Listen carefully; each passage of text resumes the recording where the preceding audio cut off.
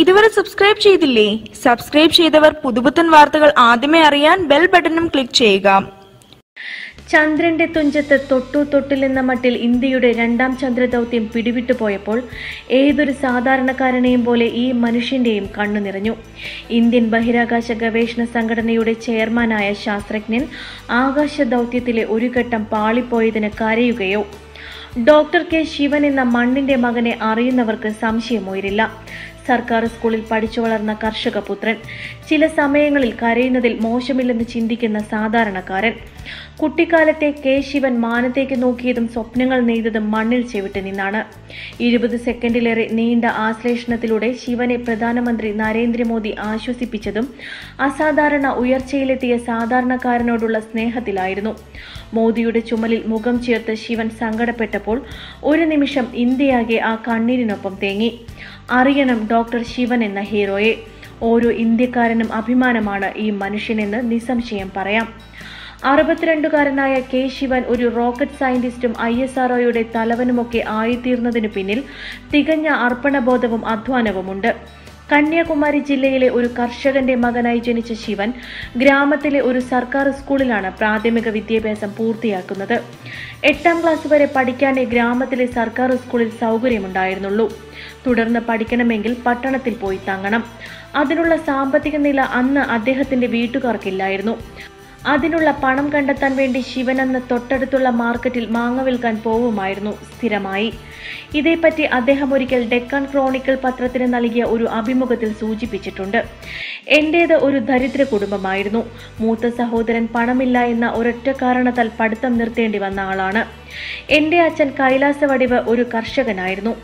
അച്ഛൻ സൈക്കിളിൽ മാങ്ങ കൊണ്ടുചെന്ന് അങ്ങാടിയിൽ കൊണ്ടുവച്ച് വിൽക്കുമായിരുന്നു.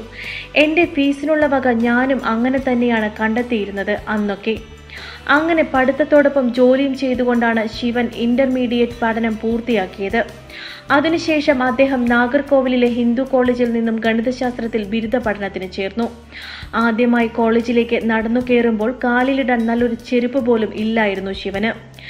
എന്നാലും നല്ല മാർക്കോടെ തന്നെ ബിരുദ പഠനം പൂർത്തിയാക്കിയ അദ്ദേഹം കണക്കിന് 100ൽ 100ഉം നേടി. അതോടെ തന്റെ കുടുംബത്തിൽ നിന്നും ആദ്യമായി ബിരുദം നേടിയ ആളായി ശിവൻ. പക്ഷേ താൻ പഠിക്കേണ്ടത് കണക്കല്ല, ശാസ്ത്രമാണെന്ന് ശിവൻ ബിരുദ പഠനത്തോടെ തിരിച്ചറിഞ്ഞു.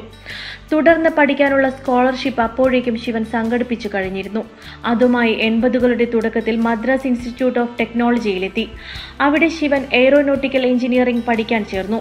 തുടർന്ന് S Narasimhan, NS Venkitaraman, A Nagarajan, R Dhanarajan, RK Jayaraman തുടങ്ങിയ പ്രൊഫസർമാർ അദ്ദേഹത്തിന് വേണ്ട മാർഗനിർദ്ദേശങ്ങൾ നൽകുന്നു. APJ അബ്ദുൽ കലാം ഇതേ കോഴ്സ് ഇതേ കോളേജിൽ 4ാം ബാച്ചിൽ പഠിച്ചതാണ്. ശിവൻ 29ാം ബാച്ചിലും. അടുത്തതായി ശിവൻ ചെന്നത് Indian institute of science ബംഗളൂരുവിലേക്കായിരുന്നു.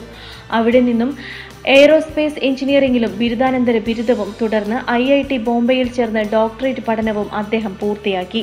1982ലാണ് Shivan ISROയുടെ ഭാഗമാകുന്നത്. Vikram Sarabhai space സെന്ററിൽ ക്രയോജനിക് എഞ്ചിൻ വികസിപ്പിച്ചെടുക്കുന്നതിൽ അദ്ദേഹത്തിന്റെ പങ്ക് വളരെ വലുതാണ്. പോളർ സാറ്റലൈറ്റ് ലോഞ്ച് വെഹിക്കിൾ വികസിപ്പിച്ചെടുത്ത സംഘത്തിൽ അദ്ദേഹം ഉണ്ടായിരുന്നു. തുടർന്നുള്ള 3 പതിറ്റാണ്ടുകാലം അദ്ദേഹം GSLV, PSLV, GSLV Mark III തുടങ്ങി പല പ്രസ്റ്റീജ് പ്രൊജക്ടുകളുടെയും ഭാഗമായി പ്രവർത്തിക്കുന്നു.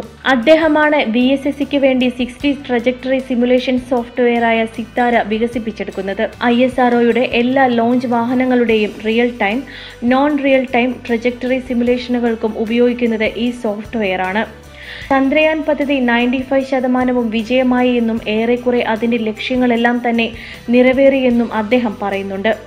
എന്നാലും തന്റെ കീഴിലുള്ള 100 കണക്കിന് ISRO ശാസ്ത്രജ്ഞരുടെ അധ്വാനങ്ങൾ അവസാന നിമിഷത്തെ എന്തോ സാങ്കേതിക തകരാറ് മൂലം 100% വിജയമാവാത്തതിന്റെ സങ്കടമാണ് അദ്ദേഹത്തിന്റെ മുഖത്ത് നിഴലിച്ചത്.